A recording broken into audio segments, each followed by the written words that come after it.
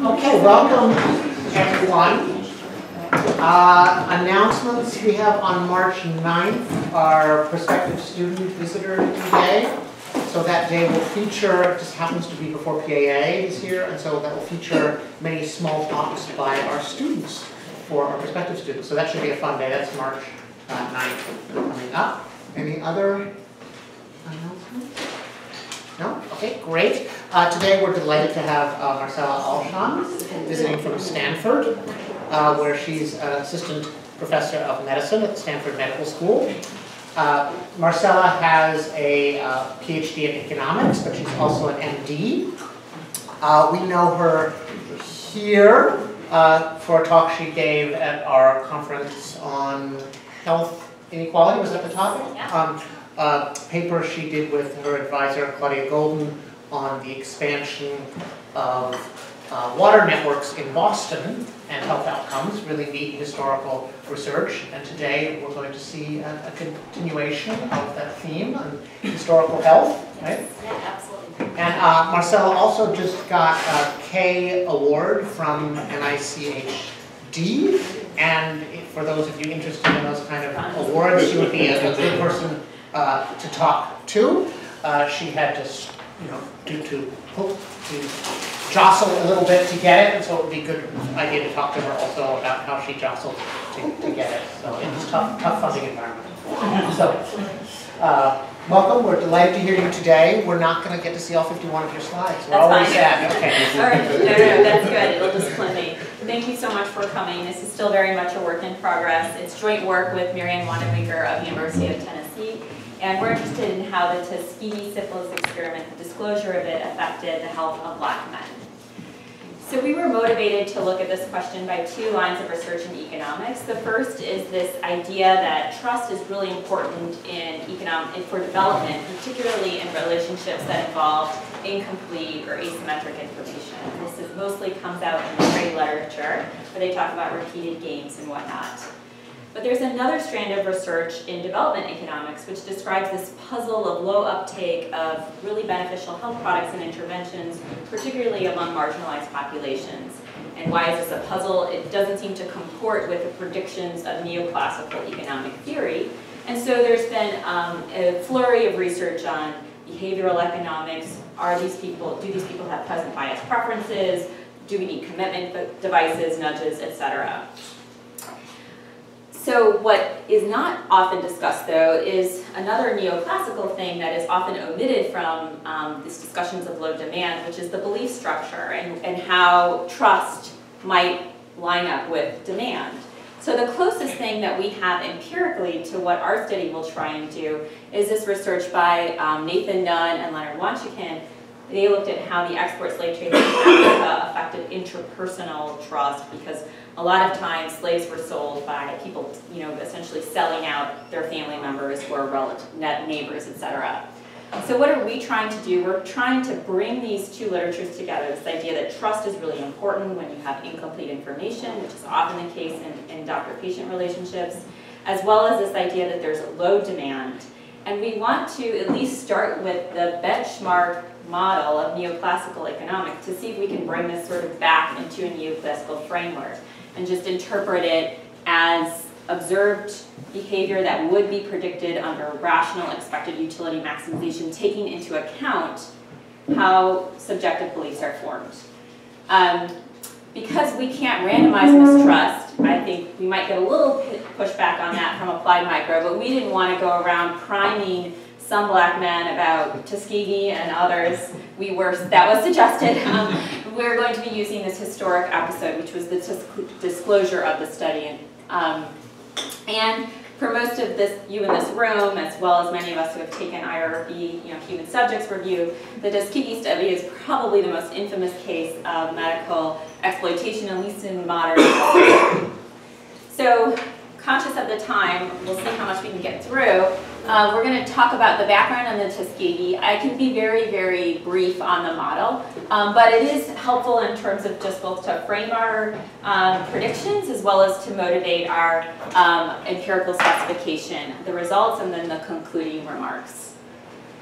So in some sense, the full title of the study says it all. The full title of the study was the Tuskegee study of untreated syphilis in the Negro male.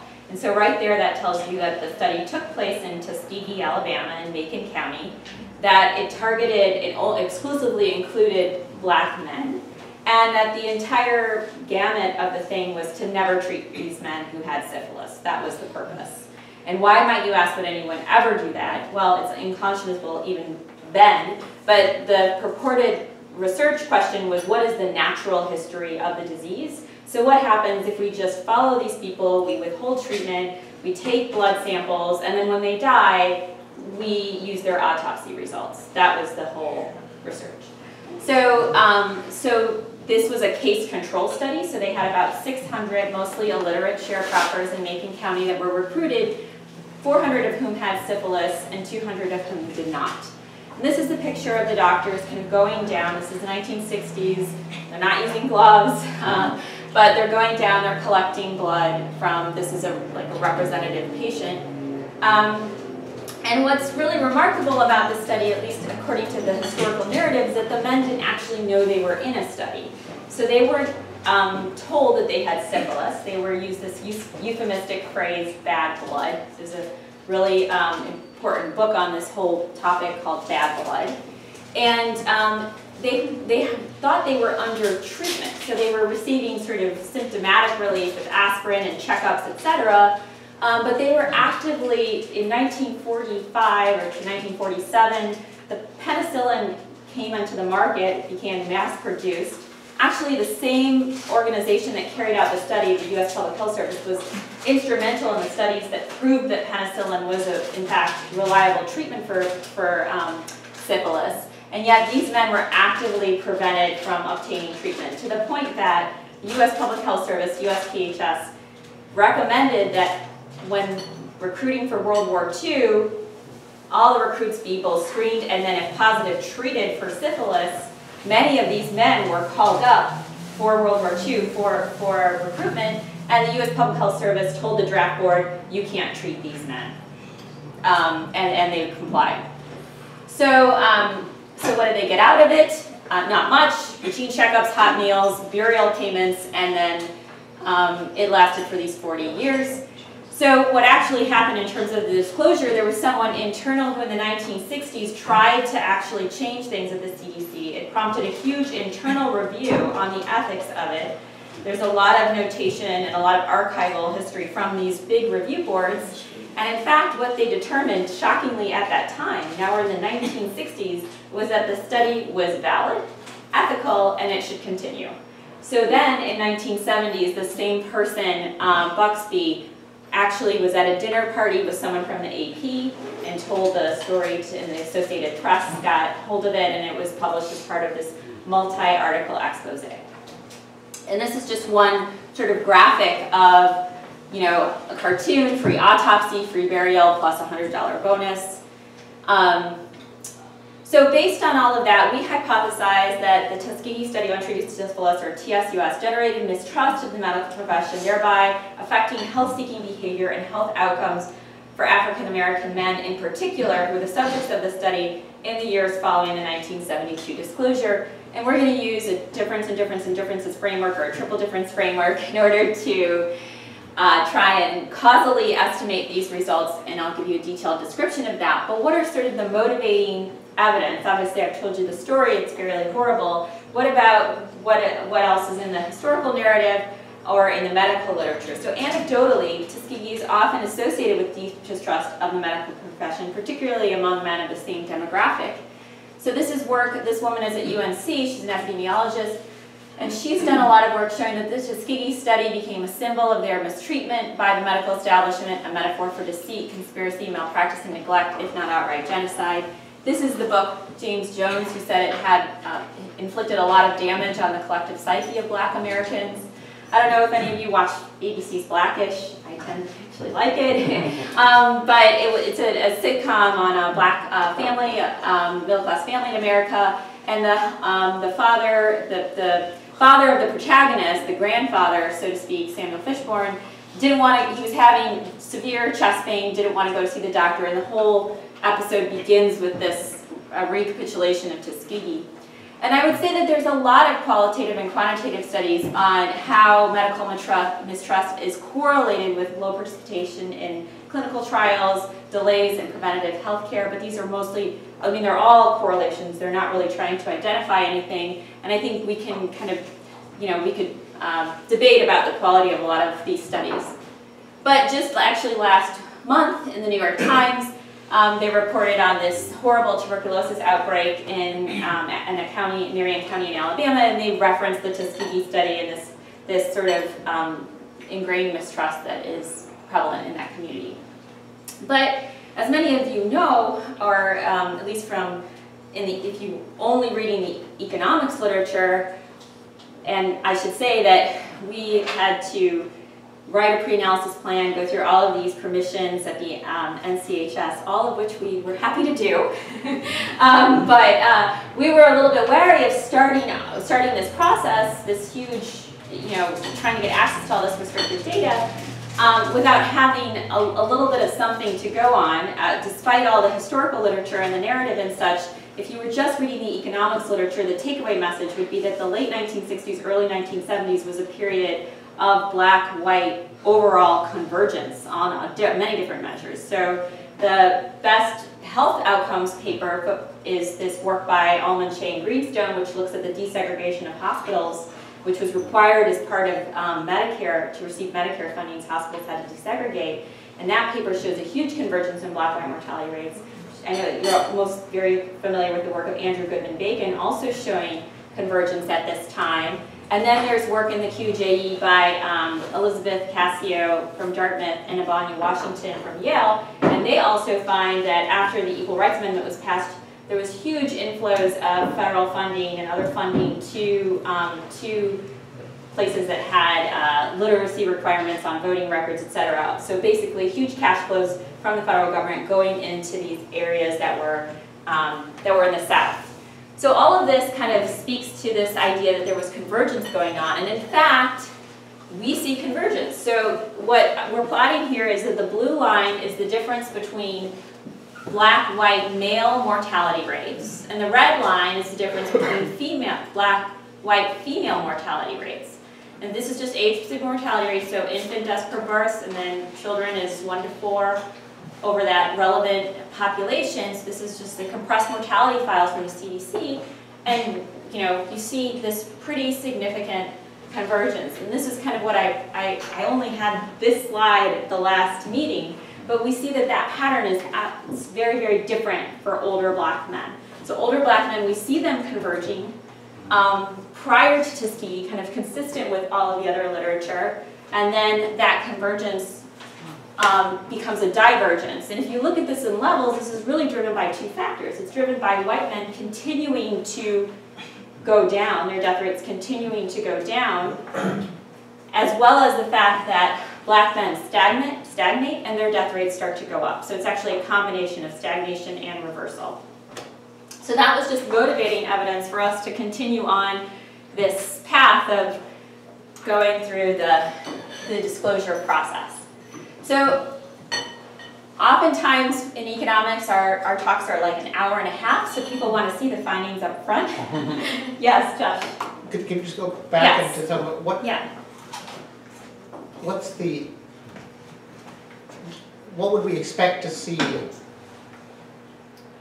So this would, if people were going to the doctor and that's saving lives and causing mortality rates, then maybe their behavior would immediately translate into a change in the trend.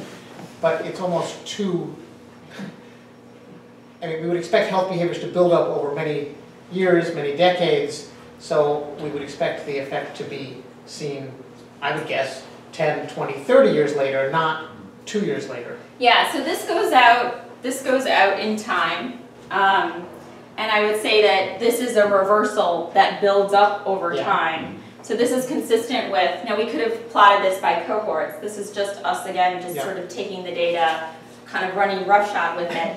But what we think here is that these guys were affected, you know, these guys learned about Tuskegee in their late 30s, early 40s, when some of their health-seeking behavior, it's not exactly your question, I'll get to it. When some of their health care, you know, they could have stopped smoking, they could have cut back on their drinking, and this leading to higher death rates here. I should say that, so I think that some stuff is happening much more with the lab. There is some things that are happening here as well, but it's not inconsistent with the idea that, for example, for blood pressure, there are some things that we can do immediately that do help, like treat your blood pressure, prevent a stroke, prevent a heart attack. And there are some things that, and this is what another thing that really kind of contributes to this lagged part, which is the staging of your cancer. So if you come in earlier, we can either save you, or we can kind of keep you alive for longer. So I think we're picking up both of those effects. This is, of course, this is not the identified part, this is just the raw data. We're not sort of saying that this is all Tuskegee as of yet, it's purely motivational at this point. Okay. So what do we find? We find a significant decrease in outpatient physician interactions following Tuskegee, a decrease in hospitalizations, and an increase in mortality. Our effects are strongest for Black men, who we hypothesize and model would be most affected by these news. And we also find that those with prior experience with the medical community, including both women and veterans, are less affected. And I'll explain why we think that might be right now. So, yes? The first point there, is that across all race ethnic groups, or are you looking at African Americans only? We're comparing, well, in our triple... You say significant decrease in outpatient physician, the first bullet point. Is that true of the entire population? It's true mainly for Black men as compared to either white men or as compared to Black women.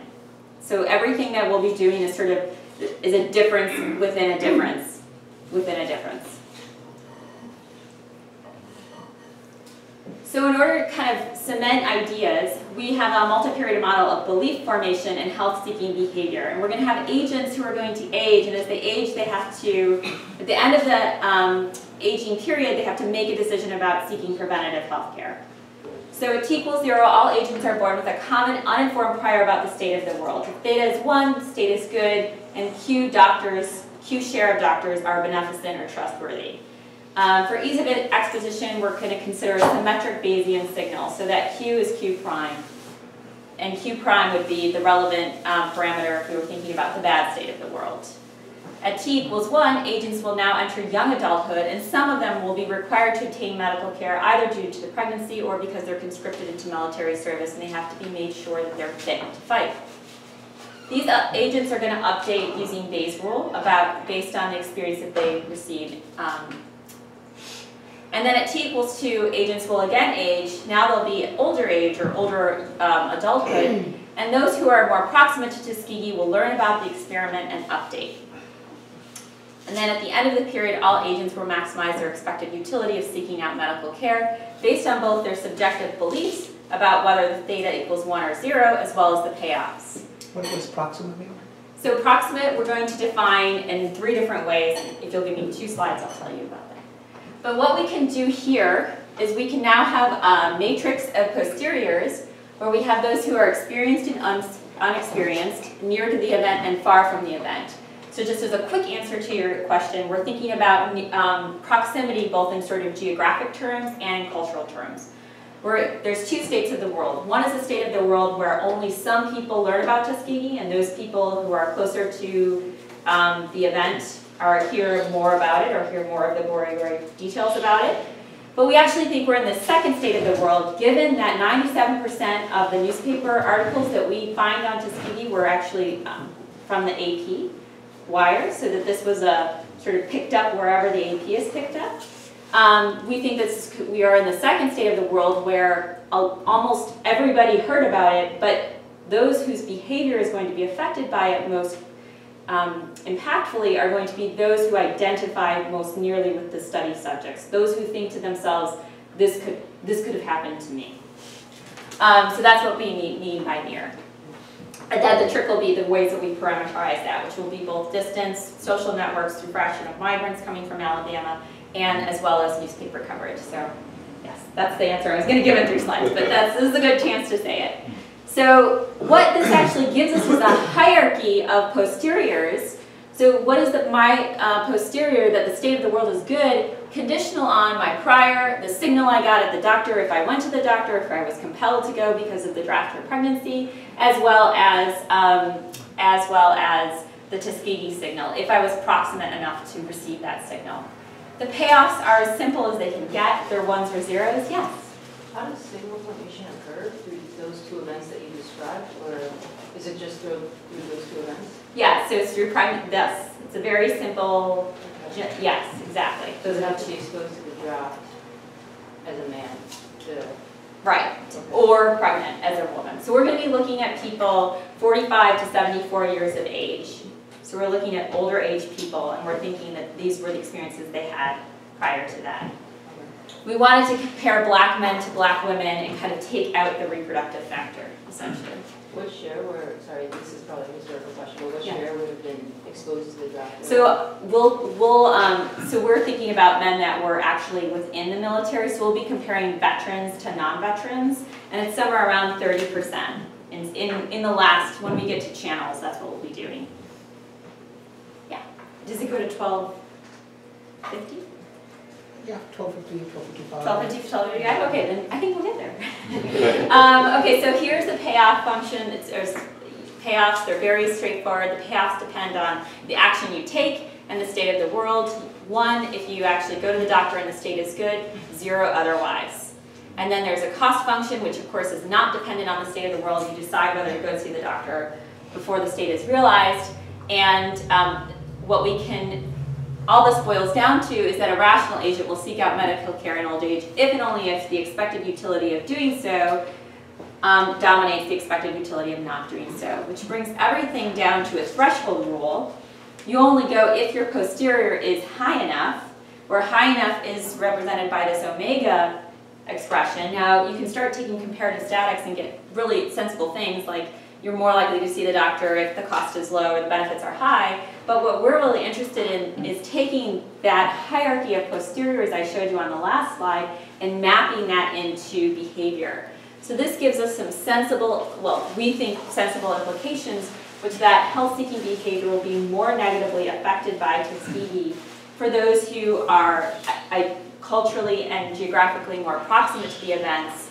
We think as measured by whether there are black men versus white men, black men versus black women. Now that's not to say that these other groups might not be affected at all. It's just to say that, again, we're thinking that these are the people that are going to mostly identify with those subjects and think that something like that could happen to them. And again, black men closer to Tuskegee to black men farther from Tuskegee. We actually do have survey data from something called the Survey of Black Americans at this time, which actually asks the question, who do you empathize with most, what groups? And we find that black men in the South are more likely to empathize with poor black Americans, which is very interesting because those would have been the study subjects were essentially illiterate sharecroppers.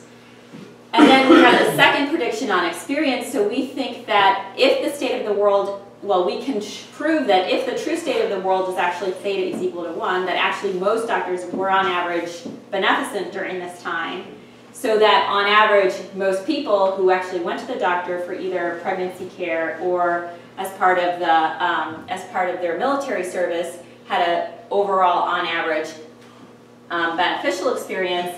Then we get the predictions that black men, since they're not generally going to see the doctor, non-veteran black men, will have more negative impact of Tuskegee than black women, and black men more so than veteran black women. Now I should say that this is in the immediate aftermath. I think, so we've often gotten the question, well, could this change over time? And I think that that could definitely be the case. So, but our identification strategy cannot be used to say, like, what is the effect of Tuskegee on health-seeking behavior today? Marcella, sorry, yes, I don't want to slow you down, but so you're not looking at or thinking about households, it sounds like, which I think is reasonable. I mean, so the show Blackish, right? I mean, it's a black mom and a black dad, so black women are married to black men, probably in many cases, but you're thinking that, well, the black men make the choices for themselves and their wives could do other things, and it sounds like they perhaps are. Yeah. No, it's a good point. So why is information shared within the household? So we think that if you see, so we don't have a, this is, empirically this is what we observe. But in addition, I think we also control for marital status. So to the extent that, we're comparing, well, you'll see the specification in a moment. We're comparing black men versus before versus after Tuskegee in states or places nearer versus farther, before and after the disclosure. And so we're basically, the marginal effect that we're isolating, it might already absorb the fact that, for instance, married people are more likely to go to see the doctor than unmarried people, or more influenced than their spouse by unmarried people. I would say the other thing is that to the extent that, this wife had a positive signal from her experience being pregnant and is, developed this pattern of health-seeking behavior, and she always goes no matter what, maybe her signal isn't informative to you as her husband because you think, well, she's always going, It's not like she's making a decision. She developed this behavior and she's always going. But it's true that we're not modeling this as as a household. And there's no other information in this model. It's just information only derived from going to the doctor. That's right. So. Going to the doctor and then Tuskegee. 2 signals. That's all. Yep. So we actually do have data on medical mistrust from the General Social Survey. It's all post-Tuskegee, so we have a different identification strategy for that. We have, this is what took the many months to obtain, the National Health Interview Survey. From 1969 to 1977 are the years where both race is coded consistently and the outcome measure of physician interactions in the last 12 months is coded consistently. So that's the time period that we're restricted to with that. We also have, as I alluded to, utilization data from hospitals, etc. And then we have the CDC publicly available compressed mortality files from 1968 to 1988, though we start in the same year as the utilization data. The question is a good question. During the past, empirically for us, because we're looking for sharp contemporaneous changes, and we get that with that question. During the past 12 months, how many times did this person see or talk to a doctor? The raw mortality data you're probably familiar with. It's county level. It's disaggregated by age group, sex, race, and cause, and year. For our purposes, we aggregate the county level to the SEA level. Since I mentioned before, we're looking only at people 45 to 74 years of age, and we just don't have counts high enough to actually calculate this for black men in lots and lots of counties if we stuck to county level data at the annual level. We get the same regression results, just a lot larger. And we do 2 things. We generate both an age-adjusted older mortality rate for these groups, as well as generate cause-specific mortality rate for these groups. What's SEA? Oh, sorry, state economic area. So it's usually 3 or 4 counties. For Nevada, it's 1. So we test this, so the hypothesis again that we're interested in is that black men who were more informed about Tuskegee or who more identified with the individuals in the study would be more affected than those who would be more affected than other groups of men, right? And we want to test this with the triple difference framework. So the coefficient of interest here is the beta, and to unpack the triple, the P is the proximity variable. So how close are you, geographically or culturally, to this subpopulation in Tuskegee that was experimented on? We're going to parameterize that 3 ways using either geographic distance, migrant data, or newspaper data. Our workhorse, I'll just say right now, is distance, because that's what we started with. That was in our pre-analysis plan, but we've expanded it just to kind of deal with any other concerns that people might have. Some people don't like distance. Post is a post variable for 1972, and group is an indicator for what demographic group do you belong to. Are you a black man? So okay, so let me just finish. So black man, white man, it's an indicator for either black in a male sample or male in a black sample, and the same is true for a female sample and a white sample. So in a female sample, group is black, and in a white sample, group is male.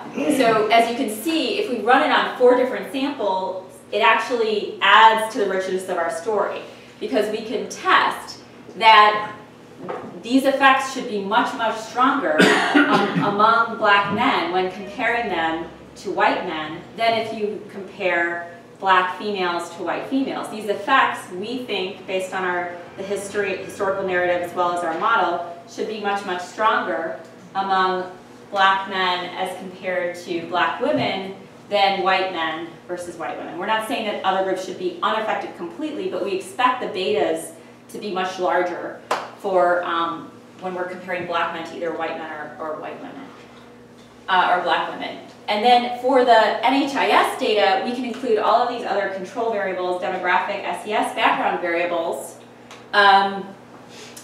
For the CDC variables, for the CDC data, we don't have these individual level controls. The trade-off is that the NHIS level data this far back only has state level identifiers, geographic identifiers, whereas the mortality data has SEA, or state economic area. So the other thing that's nice about this triple difference framework is it allows us to non-parametrically control for location-specific time effects that are common across demographic groups using this gamma variable. So, the federal rollout of Medicare or Medicaid, or changes in the Social Security law that might have trickled down to different states differently, or different state-run Medicaid programs, as well as we can also control for shocks, any group-specific shocks. So we can account for changes that are affecting blacks at any point in time with our year fixed effects. So it's a pretty flexible framework. The only thing we're not dummying out, so to speak, is black state demographic group fixed effects, which in fact we do in the most rigorous version of our specification, and we can show that the beta is statistically distinguishable from the slightly more parametric version. But okay, so this is the 2 graphs that I have for you. So I don't know if you can see, this is Tuskegee right here. And so essentially we're parameterizing distance linearly. So it's almost as if, think about like a impact happening right here, an asteroid falling here, and then it's radiating out in circles. So in some of our robustness tests, we're going to limit it just to the south, and we can show that our results for mortality, in fact, get stronger there. For fraction of migrants from Alabama, it's actually highly correlated with distance, but it gives us, this is based on the 1940 census. There's a question about where you were 5 years ago, and since these migration patterns are generally stable over time, and older men typically migrated younger in life, we think these are the relevant migration patterns to use. And so these are the 2 things that we've mapped for you today, and then we have the number of local black newspapers as the 3rd treatment. Yeah? So with the paragraph for distance, yeah. The intuition is not that distance is capturing immediate coverage, but that distance is capturing the saliency of the coverage? Yeah, so we're, in fact, if you read the historical, Bad Blood, for instance, says that a lot of this went through social networks, like that people talked about it a lot.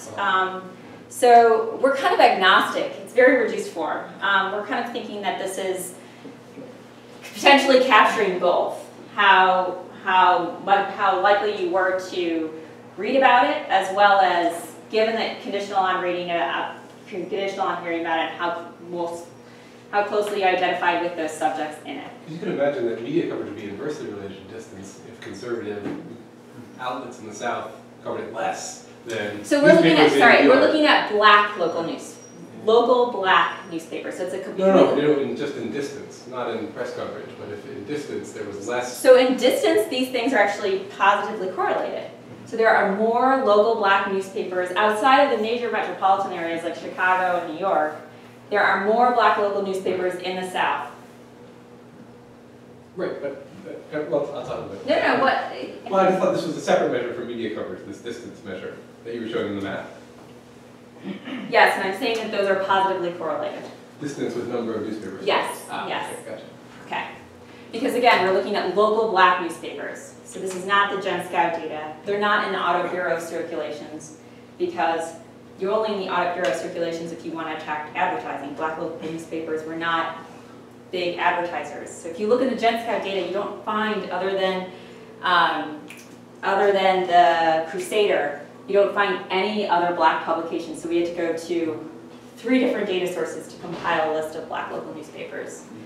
All right, so beta measures the differential impact of the Tuskegee closure on black men relative to white men in the years following 1972 per 1,000 miles proximity to Macon County, or per fraction Alabama migrants relative to the difference between the 2 groups in the years prior. And I think I already said about full non-parametric control. So here's our event study. So what we're going to show you first, before we move to the tables, is we're going to show you how this trivial difference of proximity post and being black or being within black sample male changes over time in relationship to the timing of the disclosure of the study. And yeah, and we're, as I mentioned, controlling flexibly for all these other things. So here is our coefficient, here is time, and you can see that we're using state level variation, so it's a little bit noisy here, but we can see this level shift in physician interactions in the last 12 months that occurs in the triple difference coefficient, either if we're looking at within male, the coefficient on black post proximity, or within black, the coefficient on male post proximity. And then to your point, Joshua, about this being a little bit lagged in this triple difference framework where we think we're actually identifying Tuskegee as opposed to just plotting the raw data, we do see this sort of buildup that's happening and only becomes significant over time. So it doesn't seem quite as sudden as it did in the raw data analysis of it all. So now we're going to move to a table framework so we can kind of summarize the results and subject them to a whole lot of robustness checks. So this is the structure that I mentioned before. We're going to be looking at 4 samples, male, black, female, white, and this is panel A and panel B. This is a measure of the intensive margin, how often you're going to the doctor, the number of visits in the last 12 months. But because this is highly skewed, we also used actually a different variable on interval since last visit to construct this, whether or not you had any visit in the last 12 months or on the extensive margin. And we see effects on both. So if we're comparing black men to white men, we see about a 1.9 visit drop in the last 12 months. As I mentioned, this data is skewed, and I should say visits here is a little bit of a misnomer. It's any physician interaction, including a telephone call. So we're seeing, so the mean here is actually 4.3. And this is about, you can think of one standard deviation as about 1,000 kilometers. So as you move 1,000 kilometers closer to Tuskegee, you get this additional 1.867 drop. So what we've done here on the bottom is we've actually calculated the effect at different black population centroids throughout states. So here's the effect in California, Illinois, Tennessee, and Alabama, just to kind of give you a sense of the gradient here. Here's the same thing for the within black sample. It's a smaller in magnitude, suggesting that, you know, in comparison to white men, maybe black women were somewhat affected by the news. The coefficient is smaller, the standard errors are such that you can't reject equality, and the same thing is calculated down here.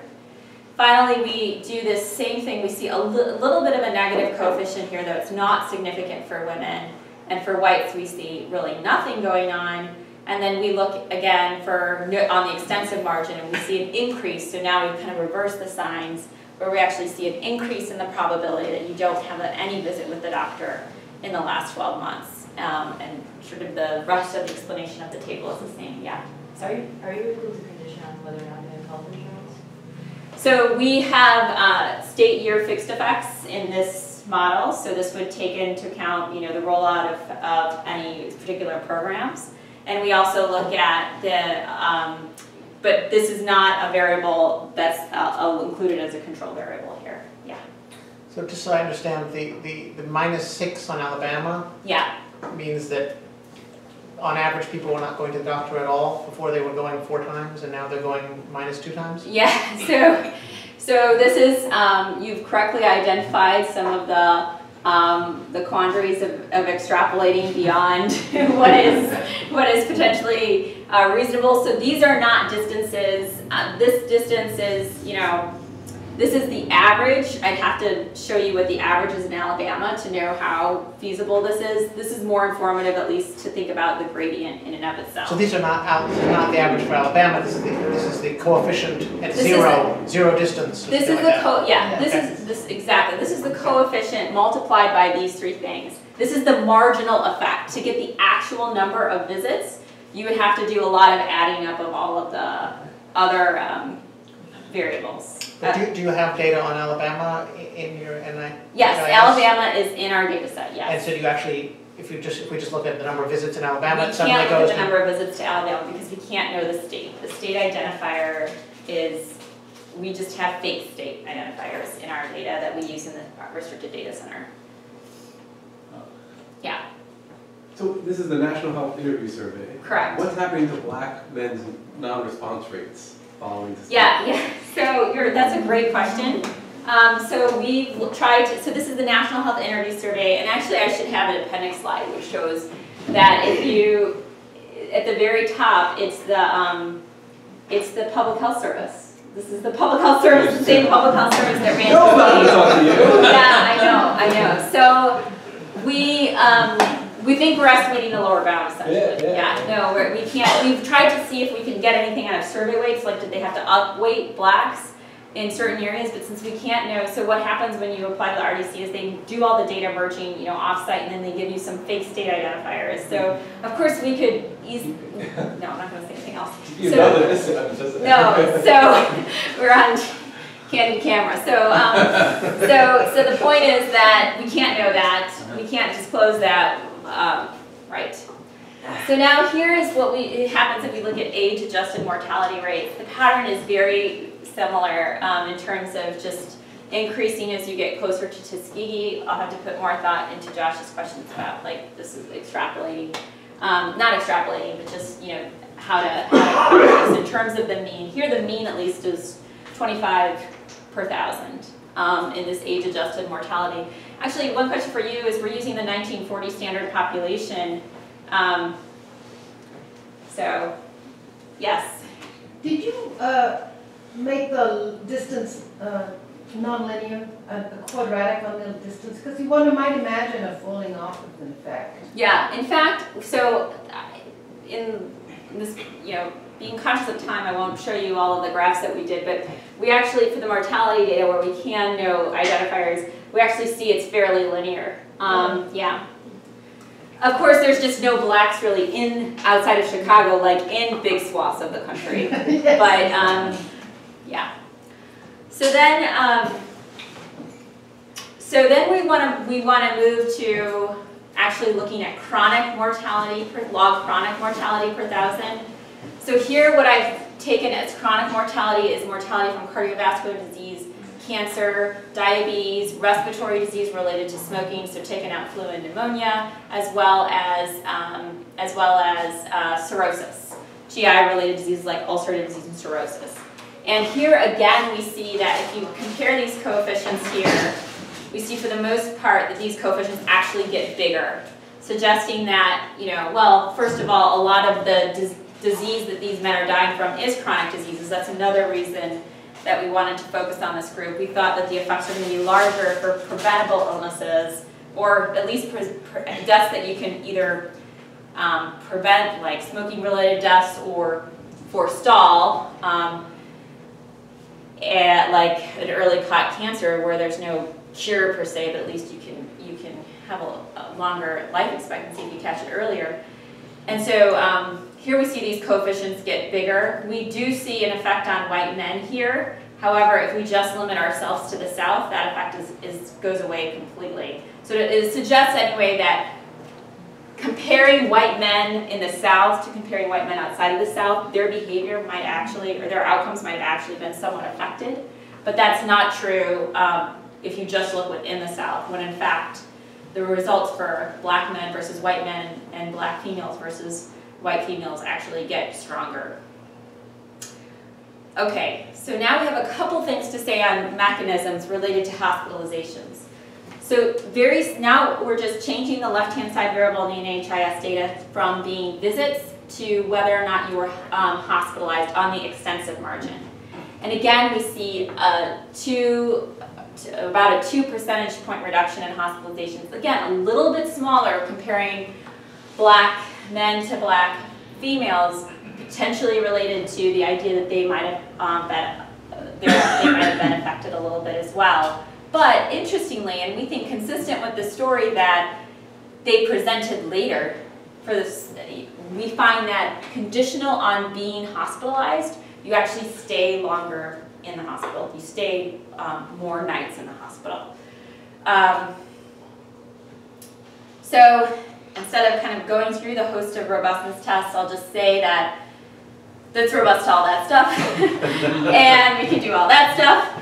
So I won't show you, we can do placebo utilization results for children, we can do placebo mortality results for children, we can do this migrant data. Newspapers hasn't been disclosed in the utilization data. We can bin it. We can bin distance. We can add this completely non-parametric version. We can compare distance from Tuskegee, proximity to Tuskegee to proximity to Dallas, which we pre-specified because it's the same longitudinal band. We can limit to the south. It's less precise, but the coefficients are not different at all. We do the same thing with mortality. We get the same sorts of patterns. Here we do have newspapers. It's our data, so we can merge in the newspaper data. We get similar results. Look at the migrants, that's similar. And then the south results I already showed you, they actually get stronger. Now I want to show you the coolest thing. Well, we liked it. So we can take this pin and say, let's pretend that Tuskegee didn't happen in Tuskegee. And, you know, let's pretend that it happened in Detroit, or Madison, Wisconsin, or Dallas, Texas, or et cetera, et cetera. And then we can, so in this version of the world, we actually still controlled for the Tuskegee effect and looked at what the placebo. Now we don't want, we just want to not control for anything, just pretend that Tuskegee happened anywhere else, and let's map out the empirical distribution and see where does our estimate fall in comparison to any other estimate. So this is the mortality data, and this is the visit data. Again, we're using state level variation here. So I don't think I'll have time to tell you too much about, this is comparing black veterans to non-veterans, assuming that a lot of this was done by the draft, so it's quasi-random assignment. We get similar results to comparing black non-veterans to white non-veterans in terms of utilization. We also use a different identification strategy to just ask the question, how close were you to Tuskegee at the time of its disclosure? Because we can know where you lived when you were 16 and where you currently live based on the GSS, again, restricted identifiers. And using that sort of a little bit different identification strategy, just a double as opposed to a triple difference, we find that men who were closer to Tuskegee, who were black at the time of the disclosure, say that they, essentially, that they are more likely to disagree with the statement, I trust doctor's judgment about my medical care, and they're more likely to agree with the statement, I worry I'll be denied this treatment or services I need. And what's nice about this survey is that we can actually condition on their general mistrust. There's also another question in the general social survey, just how much do you trust others in general? Okay. So we should probably wrap up. That's it. Open the discussion. Don't wrap up. Okay. Okay. Those are my concluding comments. Thank you so much. Thank you.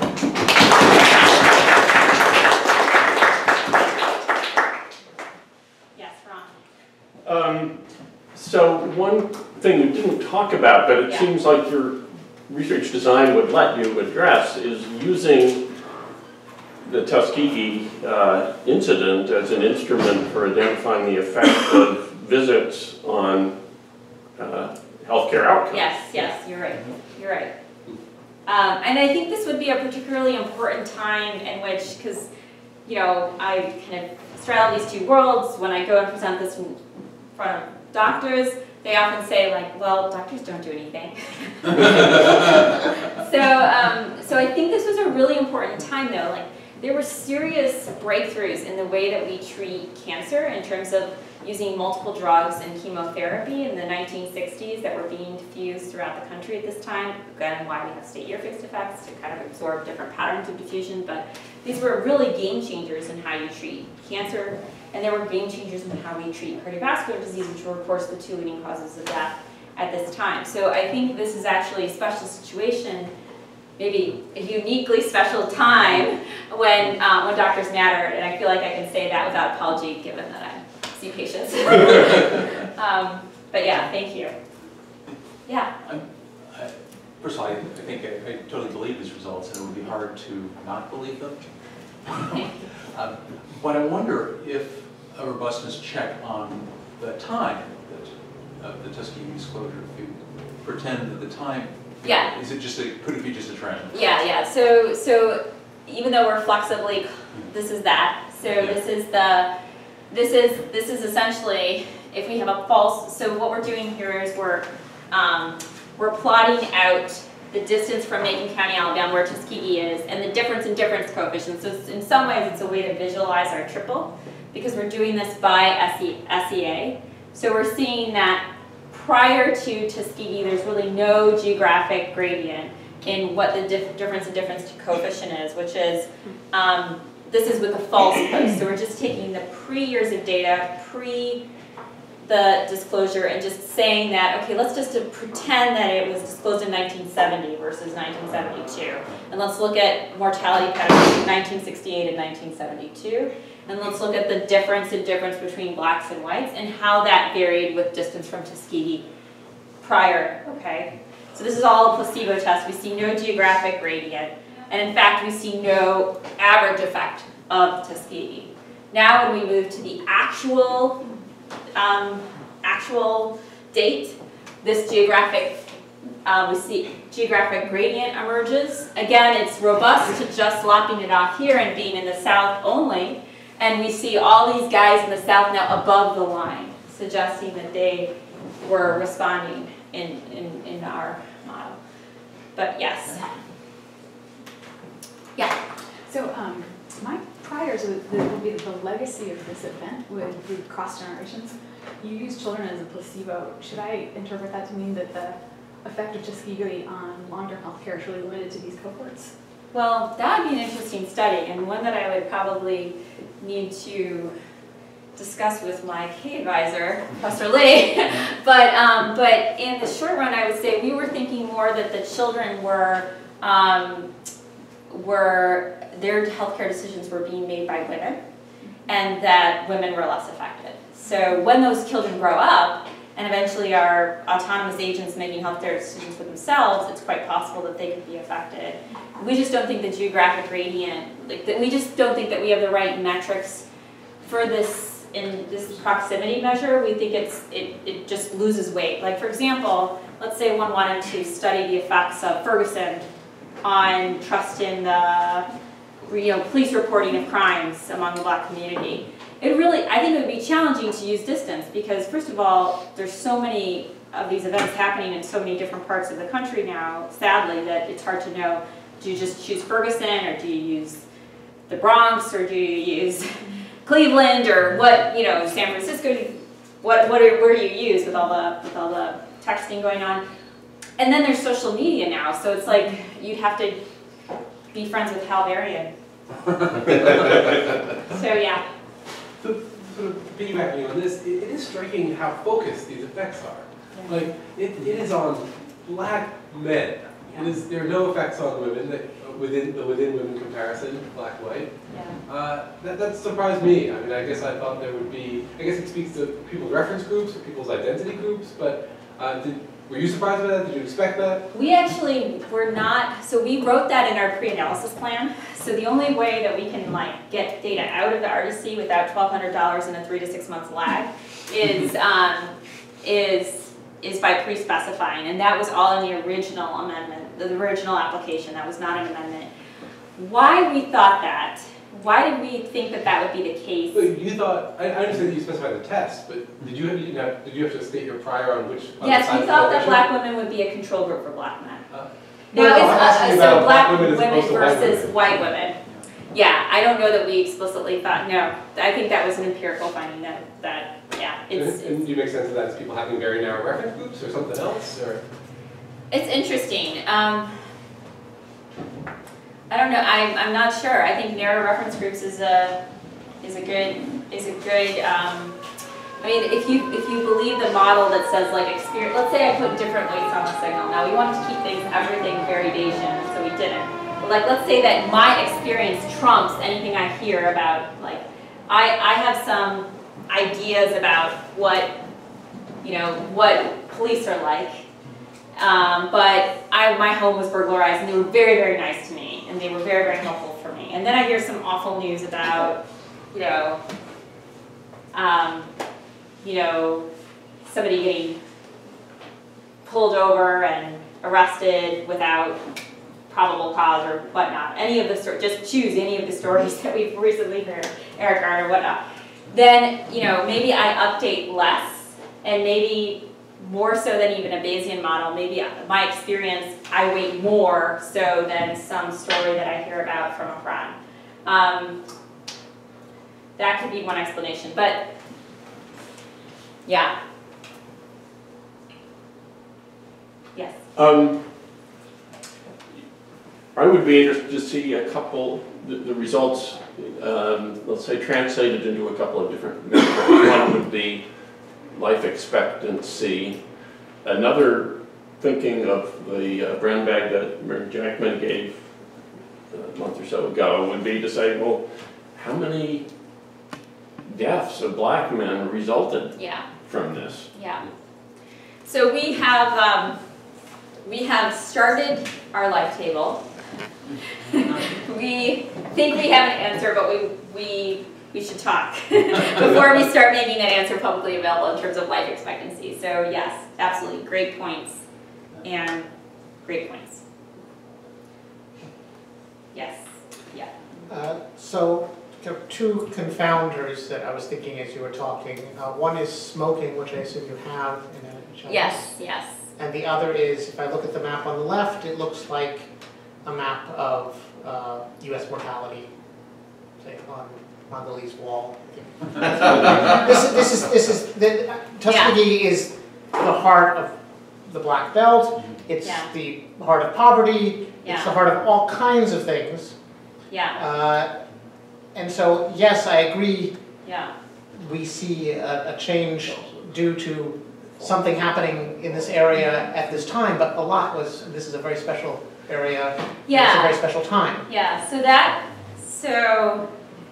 that is all true. I mean, the identification strategy, you'd have to come up with something that was really based on the empirical distribution I showed you, really in Tuskegee or Macon County in 1972, and that, because we're taking out all the black year fixed effects, we're taking out all the location time trends, we're taking out just being close to Tuskegee and being black. That's actually taken out, so it has to be that time in that place with that demographic group, essentially. So those are the sorts of threats that would have to really be important. And it's not implausible to think of one, it's just we haven't gotten there yet. Yeah. And what about smoking? So for smoking, thank you. So for smoking as an outcome, we're waiting for them to give the table. So we see it as a left-hand side variable. It has the same pattern of utilization. So black men are more likely to be, the questions aren't great. They're not about like in the last year, so they don't have that same sort of contemporaneous flavor. But the questions on, do you smoke 100 cigarettes or something like that, that seems to have the same pattern as the utilization, per my recollection, but we're waiting for the disclosure on that. And I guess I'm thinking more that the initial time trends is not so much triple differences, but the initial time trends are going to be largely driven by increased smoking by black men 30 years in 1940. Mm-hmm. That's what's going to drive. I mean, again, because it's prior, I think smoking's changing trends at this time. Yes. Once you control for people's prior smoking behavior, does that make all is your analysis robust to that? So, We can do that, I think. It would, yeah, sure. I guess I would think of it as more as a control variable rather than as an outcome. I don't think people are going to smoke more, smoke less. Yeah, we see that. So we thought they would, and the reason why is because there was a lot of public health messaging around smoking going on at this time. Surgeon General's report came out in the late 1960s, and to the extent that you heed that warning or the enforcement of that warning by your doctor, that would actually be, so we thought of it as actually an outcome. Yes? I think that the map on the right is remarkable, and in many ways more remarkable than the map on the left. I mean, the map on the left captures, as you said, a lot of other kinds of things, because the reason is that I think one of the contributions here is in fact directly about the formation of medical beliefs and the identification, the sense of who you identify with. Yeah. And I think that pushing on that point, that it really matters that somebody that you identify with, even if they live a long way away, influences your behavior now, and in particular influences medical beliefs and the way that medical beliefs translate into health receiving behavior is really important. And I guess I would just to respond to that point, I think what it's important to keep in mind is that I take all what you said very seriously. These things are highly correlated because people tend to move closer to where they live. Yeah. So a nasty reviewer could say it's two measures of the same thing, and it is because people tend to move close to where they live. Except me, from Boston to San Francisco. And the second thing, I think this was the first suggestion we got. It's there's a long sort of literature of using distance as an instrument for lots of different things. But in addition to that, it helps us do things like draw that empirical distribution that we showed you. Yeah. Okay. But I would also wonder whether people from Mississippi would actually, or blacks from Mississippi would have had a strong identification with blacks from Alabama because proximity is also so rural and so much the same. Georgia would be different. Yeah, so one thing we can't, so just this, on this point, because we can't know state, we're not supposed to know state. But what we can tell you is when we look, and this was this last point that I didn't get to, so when we look in the NHIS data and take when we define being within black, are you at the lower or higher end of the distribution for within black educational attainment or income, we find that all of our effects are coming from this lower end of the distribution. So it's the least educated and the poorest that seem to be responding the most in the NHIS data. Responding meaning they are seeking their health-seeking behavior as being the so even though most they would be the least likely to be informed about. Potentially, depending on the way the information is traveling, they might not be reading the New York Times. They might be reading like the Crusader or whatever the. Or not reading at all. Yeah, exactly. But, Stop here. Okay, thank you so much.